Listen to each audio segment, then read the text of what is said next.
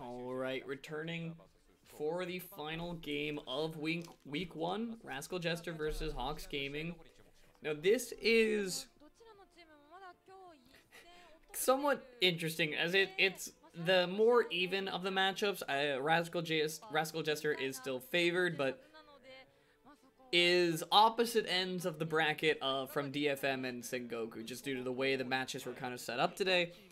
Rascal Jester, of course, kind of the favorites coming into this, and if Rascal Jester are still trying to experiment, if their first game is indicative of their play, you know, for the rest of today, I would really enjoy to see Rascal Jester continuing to try new things, like these all-in style comps, and with Hawks Gaming doing the same, you know, if Rascal Jester not playing in their comfort zone and trying to expand their, like, spread their wings a bit with what they can play, maybe Hawks Gaming has a chance here. You know, in the mistakes that happen, Hawks Gaming might be able to capitalize if they double down on their sort of divey kind of comps. Yeah, we're still only first week for pretty much every region. LPL is probably the deepest, but there's a lot of experimentation that can happen in the meta still. So teams that are willing to experiment are going to figure out what works and what doesn't way faster than teams that just stick to the standard poke comps over and over again. Right, and this is definitely the kind of... This is like the last real time you'll have to try an experiment, right? It's coming into... You know, Worlds is on the horizon, you have that on your mind going forward, and of course Summer Split is really the one that's very commonly looked at as, you know, are you adjusting to the meta? Summer Split's always the one that matters to a lot of regions, and LJL will be no different, as they're gonna have their opportunity to try and battle for positions, but in these first few weeks, you know, you can battle back. You can always play the meta things. You know, you always practice what's meta. But if you're the team that finds innovation, it's not just a win. It's multiple wins. While you're putting pressure on the enemy team to try and adjust things, or you can exploit gaps in their bans, and you know that's sort of the like prolonged meta, that split long meta development that kind of comes through from that sort of thing. Now, Rascal Jester, of course, is also adjusting to their new roster. Hawks Gaming adjusting with the Swamps, and then Rascal Jester being the ones that picked up 2 new players between Pink and... Don't tell me, I know it. Nagi, excuse me. Nagi in the support position, although both of them did seem to be playing okay. Pink, of course, was up against Pyrian in the mid lane and did kind of struggle there. But that being said, you know, kind of has an opportunity to now run up against Dasher, and hopefully is a little bit easier of a time for his pro play debut. Right, Pyrian is a experienced player with so much history behind him. Dasher just currently off a role swap, so it might be a bit easier of a time for him. Yeah, still veteran status, but in different places, and that adjustment will at least even up the grounds between the two of them there. Now, as we're closing out this week, and we're talking about our first impressions of a lot of teams, I just kind of want to run through with you so far. What are some of the teams that have been impressing you so far in this week 1, and what are some teams that kind of, you know, you're excited to see going forward? I think Sengoku is easily the most impressive team after week 1, just showing great draft knowledge and being able to execute on the comp you draft.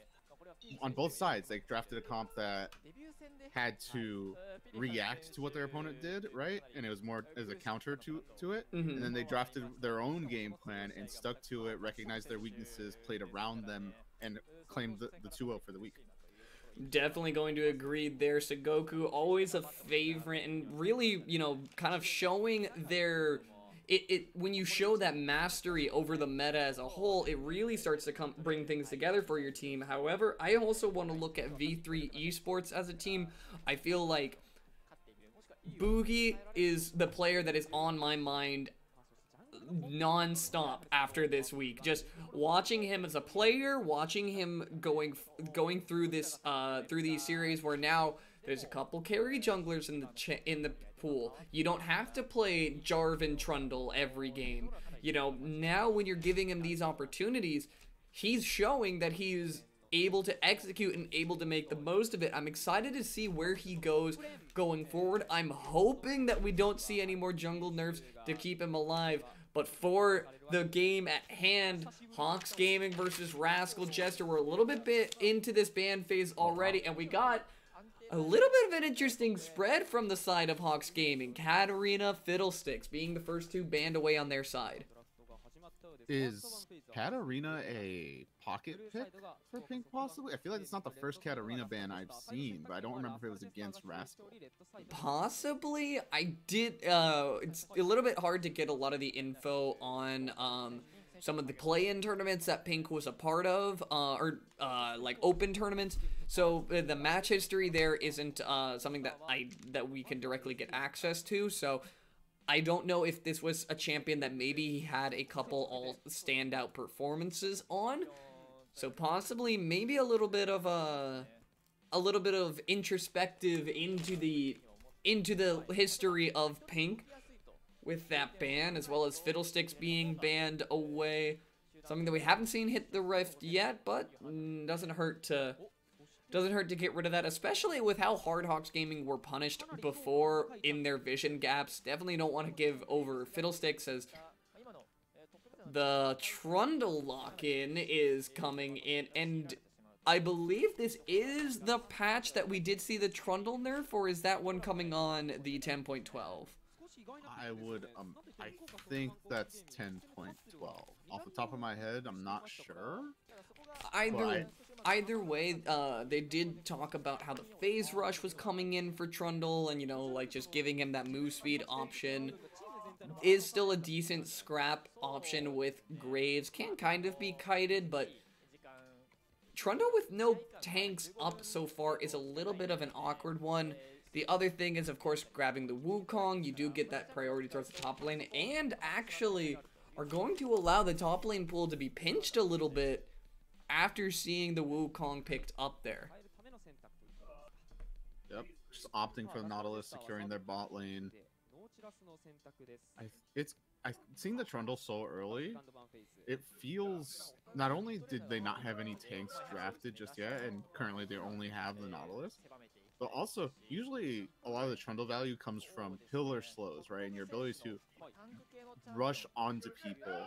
That's where Trundle gets most of his value, and Ezreal and Graves trivialize the pillar, really. Yeah, both of them have abilities to dash over the pillar. So it's a little bit of an interesting case. I've commonly talked about how I am not a fan of Trundle jungle, but for a game like this, maybe Hawks Gaming have something up their sleeves. It's remained to be seen, as a couple mid laners banned away. Here, Renekton also taken off the table. Possibly see an Aatrox picked up here for the top side, but a Malphite comes down. Okay. This is kind of an interesting one, as you understand the idea, right? I think this is the first pro play Malphite we have seen in a very long time, but definitely possible. Negates aggression from the Wukong in the top lane. You know, a full armor Malphite is just a absolute monster to try and beat down. Trundle, of course, does get value from now having an ulti target, but you retain the mid lane priority. I am very curious to see where this Malphite goes. I think now we understand why they pinched the mid pool so heavily with the Azir and the Zoe ban. They wanted to open up a Malphite pick and give their mid just a counter pick now. Right, and I suppose it does kind of offer a bit of option select. You know, you can send, now with the Galio even locked up a little bit more, you can send the Malphite in, or on top of it, the knock-up you can throw a smoke screen on top of, which adds a little bit of disruption into there. It's an interesting one to be sure. We have not seen Malphite around for a long time, but Hawks Gaming has a very scale-heavy comp, a lot of damage, both AP and AD, towards the later ends of this game. But Rascal Jester and a Malphite engage is hard to deny. There are very few things other than flashing away that can deny a Malphite engage. Also, being an online tournament, Malphite jungle is a little bit interesting because, or excuse me, Malphite engage is a little bit interesting because it's a lot harder to flash away when you're dealing with that online reaction time. It's not like the pro play stage where, you know, you have that little bit of extra time, which really makes a difference in being able to flash a Malphite engage. But we'll see how things go for them. Something also interesting here is I do like the synergy of the Malphite Galio following recent Galio buffs, because for Malphite, he just wants to stack as much armor as possible, right? And he's being put against a comp where that's generally okay until much later in the game. He doesn't need a magic resist item until maybe even third or fourth item, depending on how early game kind of plays out. Yeah. And beyond that, when he ults in, if he has a Galio engage or a Galio follow-up, even if Dasher is in a position to put out damage onto the Malphite, he'll gain that magic damage shield to protect him.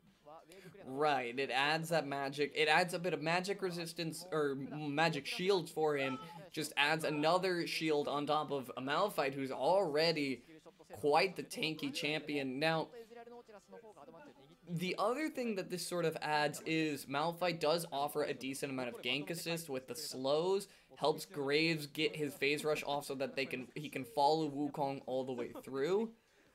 But the thing that I would be looking at is this bottom lane, and I feel like the Trundle opportunities of using the pillar on Nagi on Nautilus will present a couple opportunities to the bot lane, and I feel like that's going to be the point where you want to be focusing if you are Hawks Gaming. You know you're going to have Trundle R for Malphite if you ever go top lane, so that's not something you really need to worry about. But getting this Aphelios online as soon as possible is really going to be the difference maker if Ezreal is not able to... If Ezreal, you know, is going to get online, especially in an overall somewhat low damage comp on the side of Rascal Jester. Right, but as the Aphelios, very immobile carry, you see Malphite Galio, and you know you are the target 90% of the time. And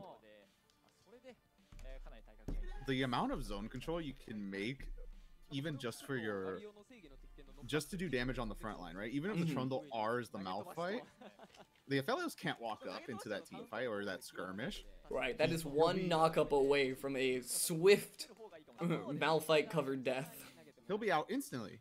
You have to, on reaction, flash the Malphite R, or you're done. You can't flash away from Galio engage if you actually get hit. Right, and this is sort of...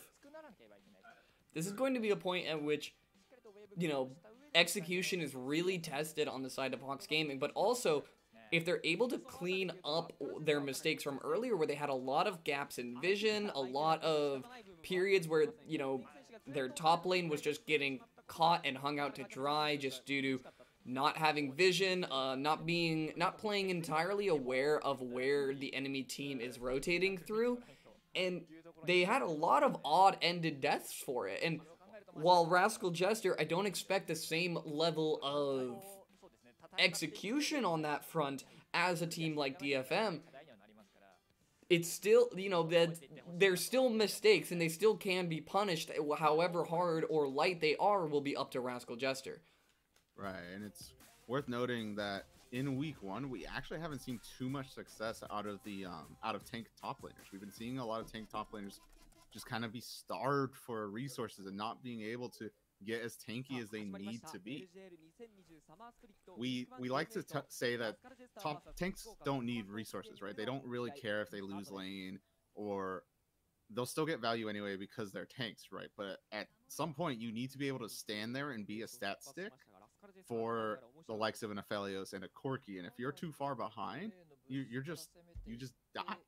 Right, and sort of an interesting turn is that Malphite's value comes from his R, so maybe that's something he can look forward to, but hiding just out of vision, they will find Honey here. Dredgeline might be able to land, it will just burn the flash, as Honey will have that burned out there. A little bit of a cheeky invade there coming out from Rascal Jester. Gets a free flash for them, and is nothing to sneeze at, as now jungles are returning to their normal states. It looks like Trundle will be starting on the bottom side if those are his pings. No, he is opting up towards the top side to start things off, and Rascal Jester are still in a position they could pose for an invade. They might be going for a late one. It looks like Hawks Gaming are gonna be found out here. Cog is a Malphite. Is Force just gonna be able to, or is forced to walk away from this one? It looks like Tussle already started Q, so can't get the W move speed to get onto him, and it will be splitting the map vertically here, as Tussle will have his time on the top side, which I feel does benefit Rascal Jester in the early parts of this game. Right. And worth noting that the flash burn on Honey is really good for the bot lane of Rascal Jester, who don't have the biggest kill pressure, but the lack of a flash will allow them to walk up and take trades at least slightly more aggressively. Right. It's the difference between those any questionable trades, or when it comes to that, you know, all-in moment, not having the flash means you can't, you know, that's damage you can't trade. That's moments where you're going to be worried about what you can and cannot push for. And we talked about how Aphelios has pretty much fallen out as a lane bully. He used to be really oppressive in lane. He would take trades and then heal right back up with Severum. They've reduced some of the scaling on his Q. There's a slight engage. Yeah, Nagy missing a dredge line there. Will get kind of dragged around for it. W shield going to eat up a little bit of that damage, as now Hachimecha returning to the bot lane once more. Doesn't have a great position for a gank opportunity, as Nagi's going to flash in.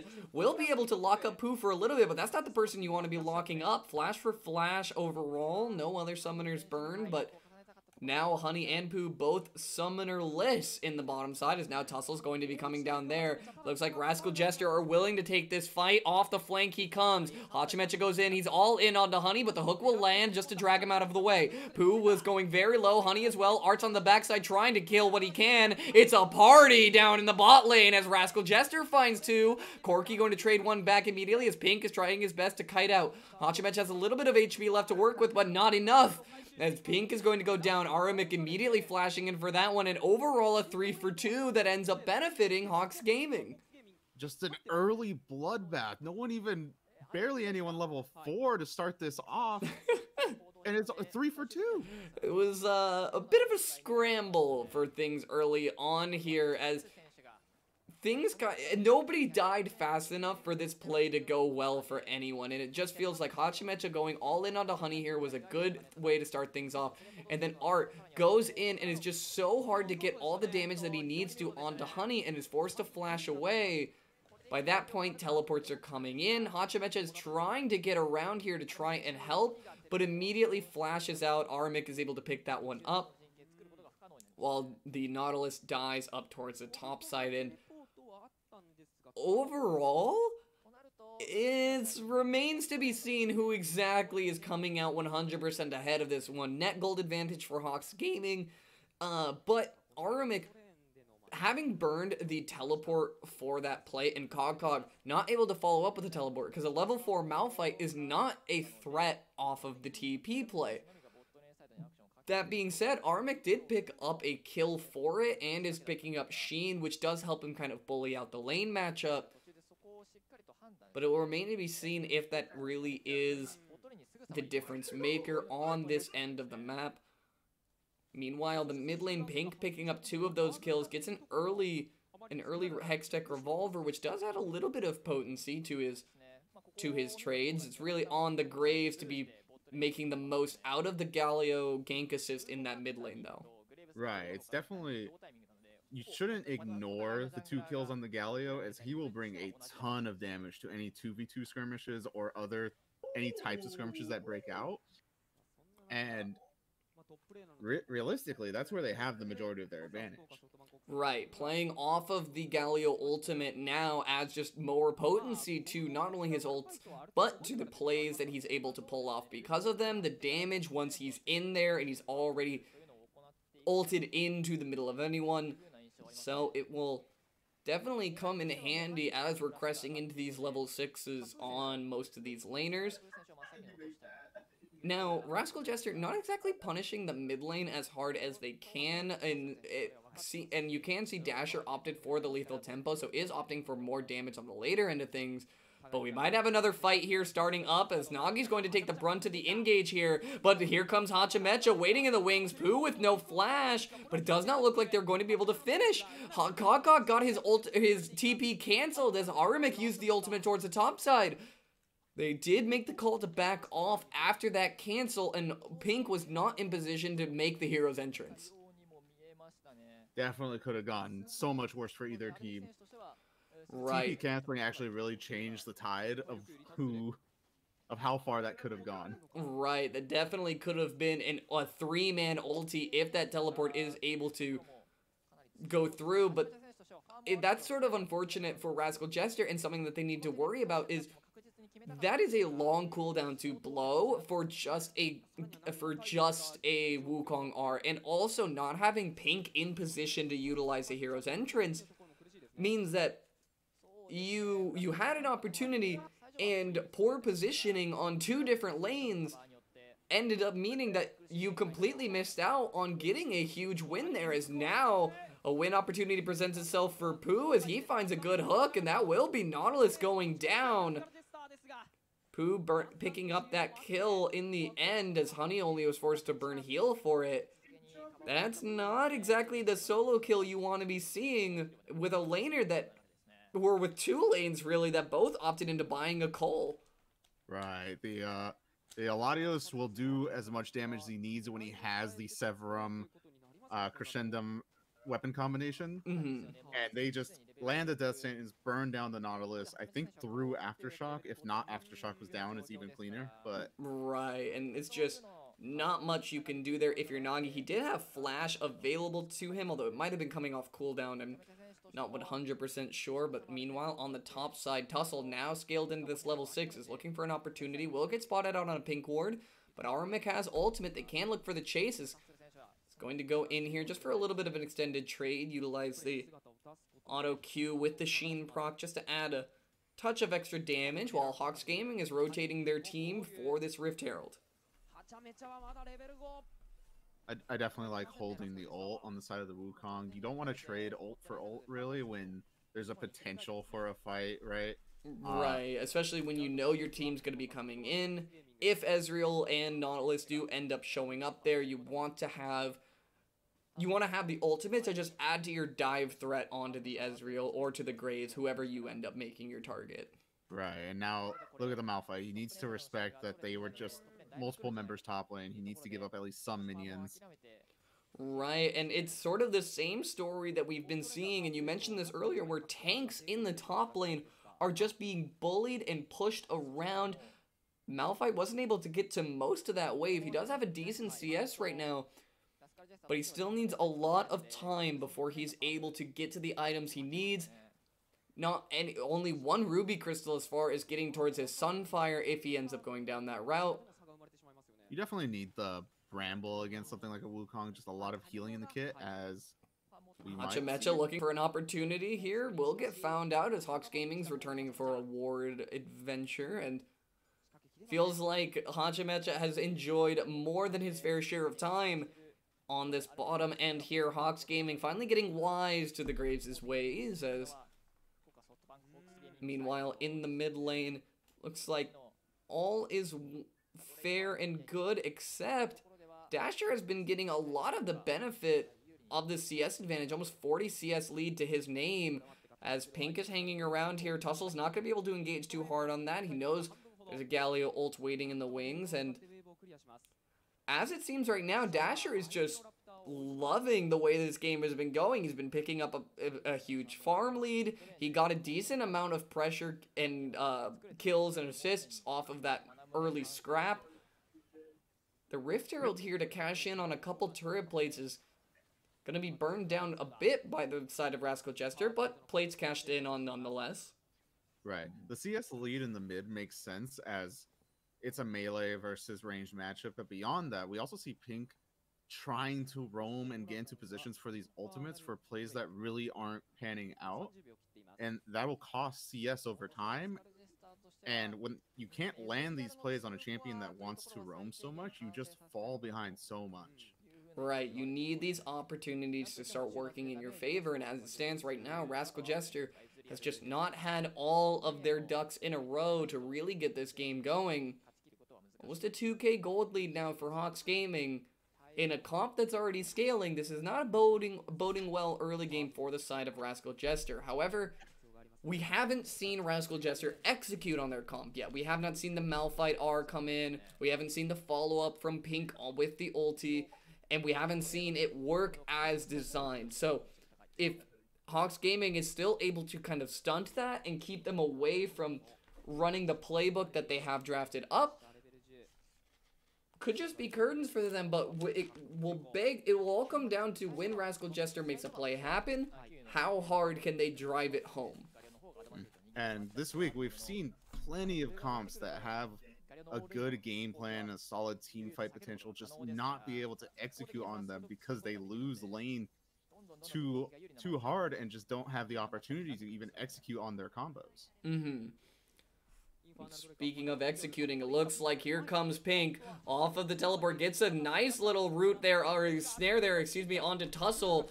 As the death sentence lands, but nothing of value. Here comes the depth charge to knock up Honey. They're going all in, has to battle past the turret to get onto him, but Honey's going very low. Pink trying to get in there to finish him off, but the Conqueror is keeping him alive for now.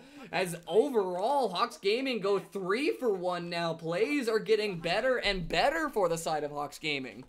All engaged tools used on a Trundle, and what looked like, it looked like Honey was about to be run over by the Ezreal, the Nautilus, and the Galio, but he's able to stand tall with crescendo damage and just force them all off of him and get these picks. Exactly that, and we'll watch this one more time. It's a good start off for things. You get Tussle down, you have the jungle advantage, but in the moments they start looking for a little bit more, it sort of goes wrong where you can't get the full team onto Nagi, or onto Honey doing damage. It actually came up to Aramik with a huge flank there, getting a 3-man knockup, prevents the rest of Rascal Jester from going in, buys Honey and Dasher enough time to belt out some damage that Rascal Jester is not able to continue the fight in their favor. Right, the knockup on the Galio and the Malphite allows Honey to dish out damage on the Ezreal, force him off, and by the time Galio and Nautilus come in to try and finish off Honey, he has Crescendum damage stack, he has Infernum, he does so much damage when he's not under threat of Art. Right, and now first item completed on Honey as he might be finding Cog out here. Bad position with no summoners up, no ulti on Cog, but will it even matter as the Lantern comes in? Honey says no, he's willing to fight this one out. And once again, Rascal Jester is just not able to execute. Hawks Gaming are getting the better end of every one of these plays, and it started as a 3 for 2. It turned into a 3 for 1. Now a 3 for none. Hawks Gaming are just finding out Rascal Jester at every turn. Just perfect team play. You wonder why Honey feels so safe to walk up there. It's because he knows his team is waiting in the wings, even if he face checks a Malphite. Right, and he goes up to check. He's like, something is amiss here. Something's wrong. But that is an ulti-less Malphite that is exactly what he is without his ult. He is just a rock. He has not enough damage. With Graves being that as far back as he was, they can't exactly burst out Honey in that moment. So, as it seems right now, this is looking like Hawks Gaming's game to lose. Will remain to be seen how things end up playing out. Cloud Soul on the menu means that Hawks Gaming can't have any free soul that helps kind of hammer this one home. Although Cloud Soul, not exactly bad for the side of Hawks Gaming. It does offer a lot for Wukong moving with the ultimate to get multiple members knocked up, as well as adding just cooldown timer for the ultimate on the Aphelios. You know, that's multiple routes that could be potential. A flamethrower ultimate will rip through the lines of Rascal Jester when he's already 2, 1, and 6 on the Aphelios, as well as Corki, a 700 gold shutdown, 4-0 and 4, as Dasher is having a fun game in this one. Right, the Hawks carries are just so accelerated. Not only is the Corki hard to initiate your combo on, but the combo is kind of all you have. If you don't get value off of the combo when you're this far behind, you lose instantly. And all your targets are going to be so hard to get on top of. The Aphelios is your only real immobile target, and you might not even have enough damage to just finish him off. Right, and this is sort of... It's an unfortunate game when you're looking at it, and I hate to talk about it like it's over until it's over, of course, but it's sort of an unfortunate game for Rascal Jester, because you had that scrap that looked good, and then it didn't go your way, and then the way back in that you had got immediately stuffed out by Pink not being able to get an R off, Malphite not being able to complete the teleport to utilize the R, and at that point, you have no snowball to utilize what is an undeniable engage. You know, that's the benefit, excuse me, that's the potential strength of a Malphite, is the ulti, there's almost nothing you can do. There's no stopping a Malphite R that's just barreling towards you, but if there's no damage to be following up a Malphite R, it's a lot less scary.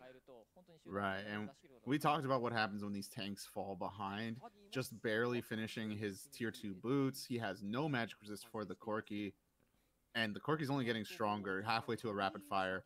Manamute's not even fully upgraded.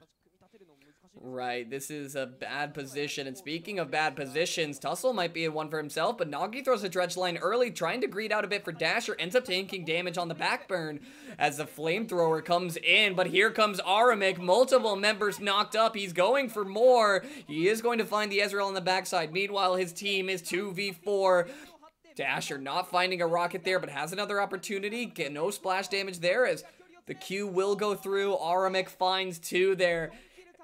And for the rookie player here, finding a little bit of value in those plays is exactly what you want to see for your confidence moving forward. It's just absolutely the worst case scenario for Rascal Jester. You never want to be using ults defensively with this comp, and that's just what you have to do as your team gets caught out like this. Right, and it looks almost like it could be something as you try to get in onto Tussle here. But once Pink is in, his team is just not in a position to follow up. Look at how much time Art spent CC'd outside of casting his ultimate. He gets CC'd, he gets dashed on, and there is not much left to write for that one. And this is one of those games that in other regions, we might start asking other questions unrelated to the game, but... What's your favorite Pokemon? You know... this might be a cop-out. Really enjoy Dragonite.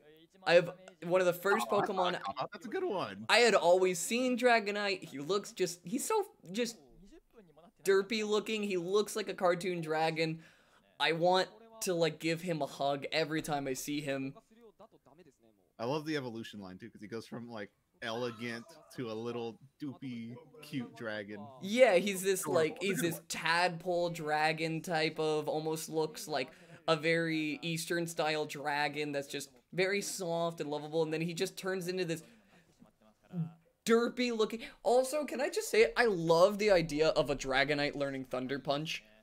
That derpy dragon loving oh, I love him. And then he just is just like, yeah, you see my nubby little T-Rex arms that are like circular. It's like the little hands you draw on like cartoon dogs, and just punch.